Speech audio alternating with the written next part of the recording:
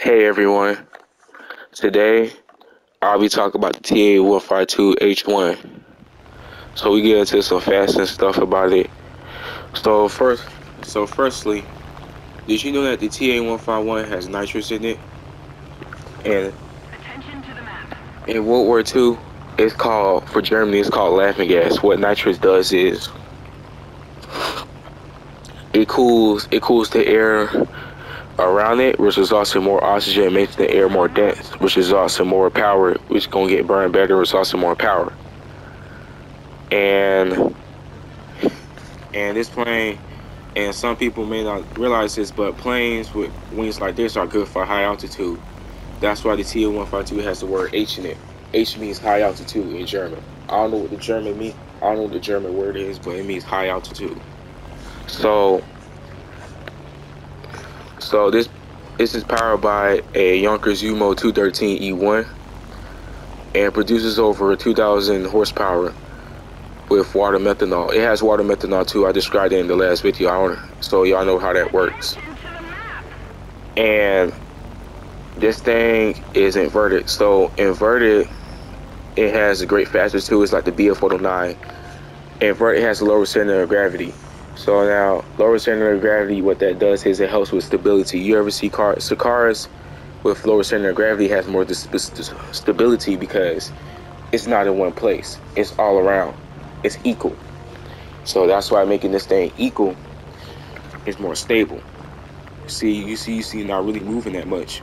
You notice that airtime, the Corsair doesn't really move that much. It also moves with the plane.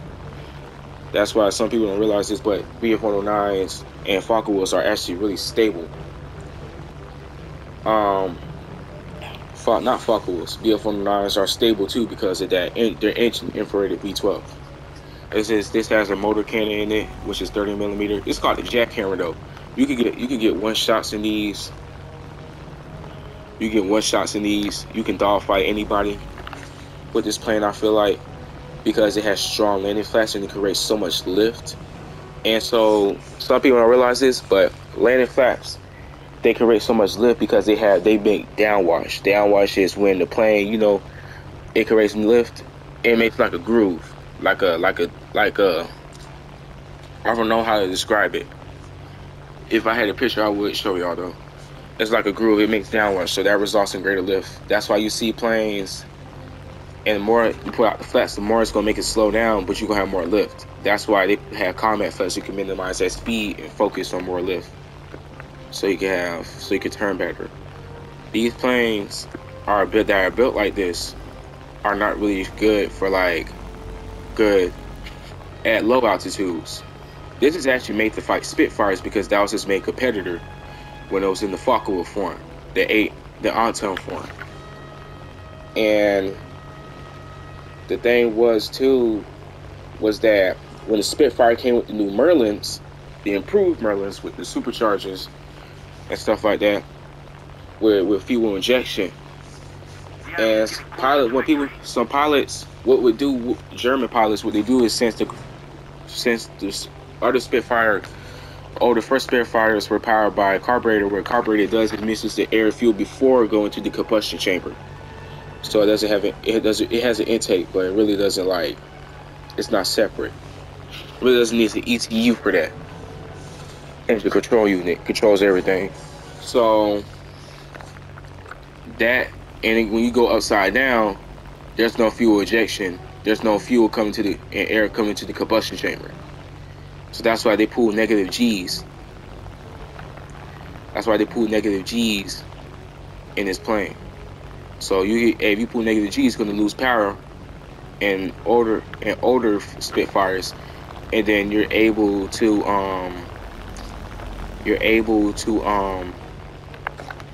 get away a little bit. You could outperform them. You can outperform them. Let's see it behind me. So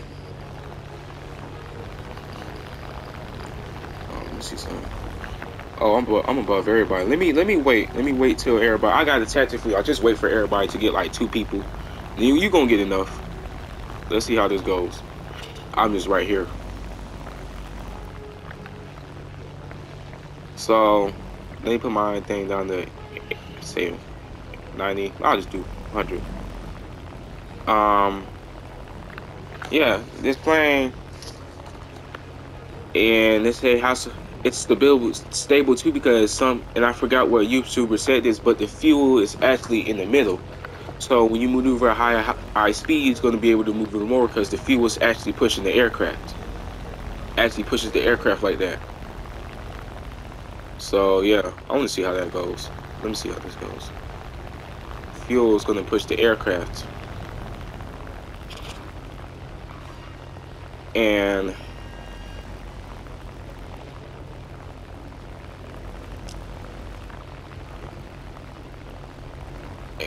what's he doing?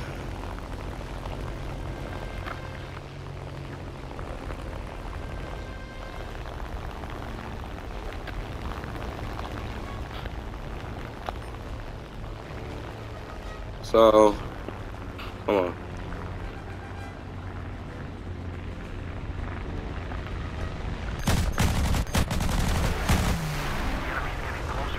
Anyways, this airframe is really strong.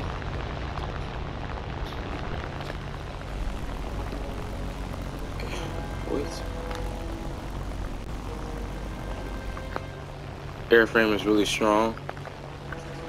I'm the cleanup crew. So, this airframe is really strong. And y'all notice this too, that the wings are very thin. This results in higher aerodynamic flow. It's also more aerodynamic flow. And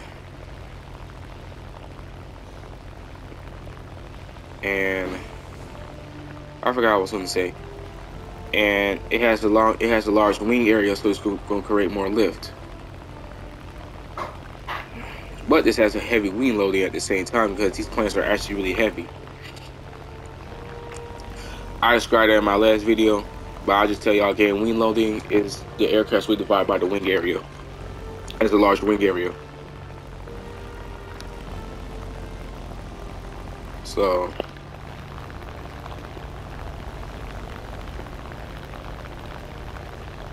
since it has a large wing area, it's also able to produce more lift.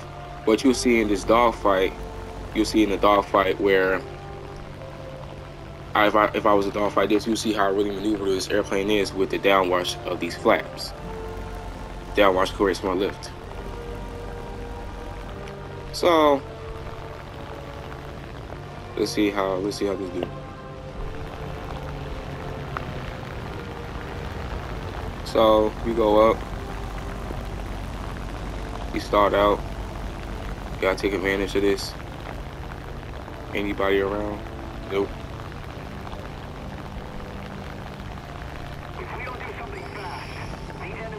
I'm gonna just dogfight him.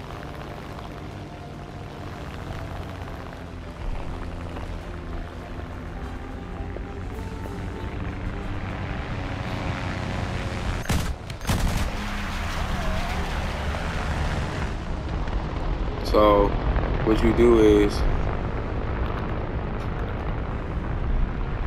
you just pull your flaps down and it creates the downwash.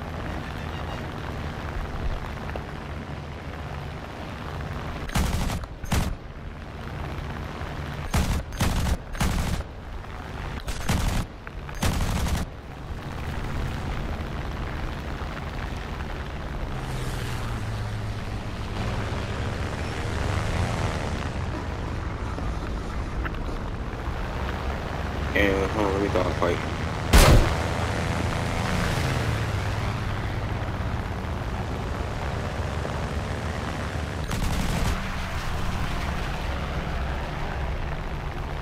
I gotta climb. Yeah, that's tough.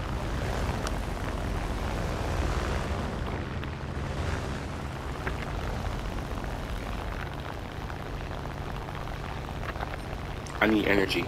It's also an energy fighter though, for people that don't know. And this airplane is really good. It's powered by the Yonkers U-1213. Did I say that everyone? With the 3-stage supercharger? I think I already said that.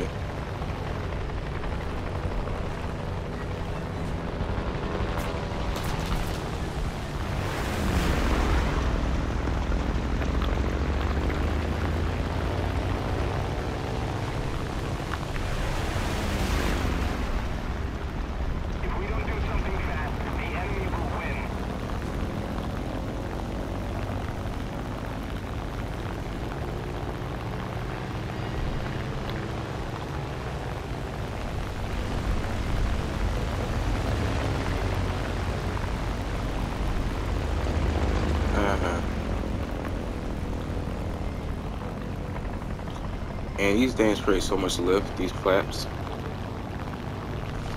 Let's see if I get them.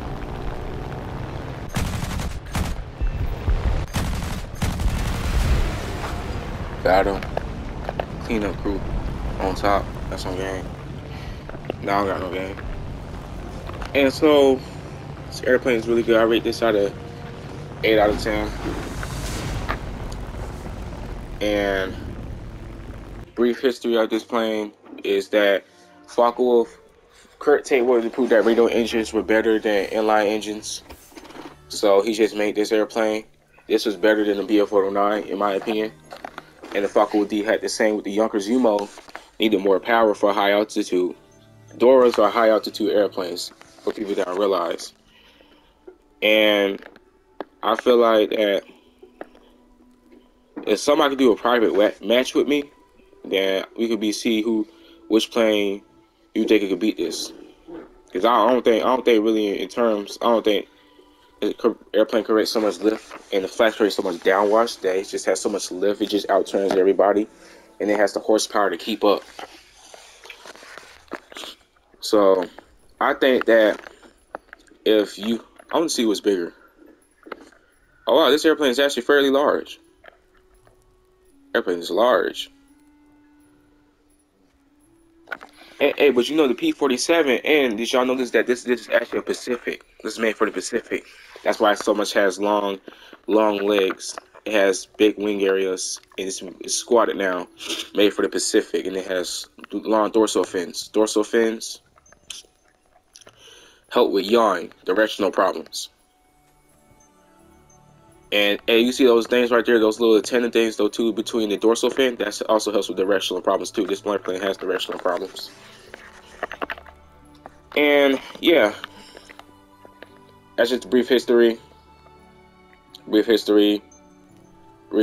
superchargers. So for you, I know how superchargers work. Superchargers runs on engine power, and it has parasitic loss to it. Parasitic loss is when, for superchargers, it's when the supercharger needs to require horsepower to run it. So that's what it means. Let's say an engine has 600 horsepower, right? And the power that the supercharger promises 300. So it needs 200 horsepower to run it. So that means it's actually going to give out 100 horsepower. That's really what it means, if I'm right, if my math is right. Yeah, anyways, I hope y'all enjoy this gameplay, and subscribe and share. Please share, because I need 50 so I can go live for y'all. And yeah, peace. I hate that.